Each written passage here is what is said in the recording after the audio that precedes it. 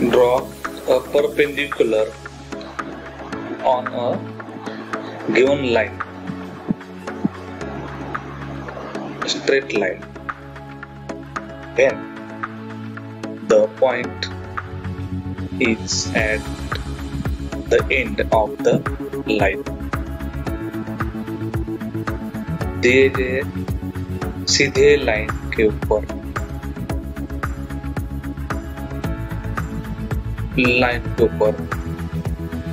लंब खींचना, जिसका पॉइंट एक साइड में है, एक अंत में, ए और बी। सबसे पहले ए और बी एक लाइन खींचिए।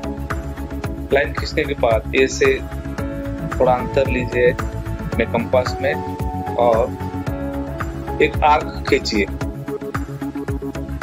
आर्क जहां से वो टच होता है उसको हम ई पॉइंट देंगे। तो आर्क होने के बाद ए और वो जो ई पॉइंट तैयार हुआ है उसको का डिस्टेंस लीजिए और वहां पे एक चाप दीजिए।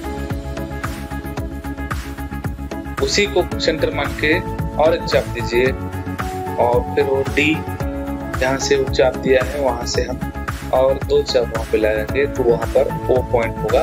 वहां से हम सीधे ए तक लंब खींचेंगे। इसे कौन बोलते हैं? एक साइड के ऊपर लंब खींचना।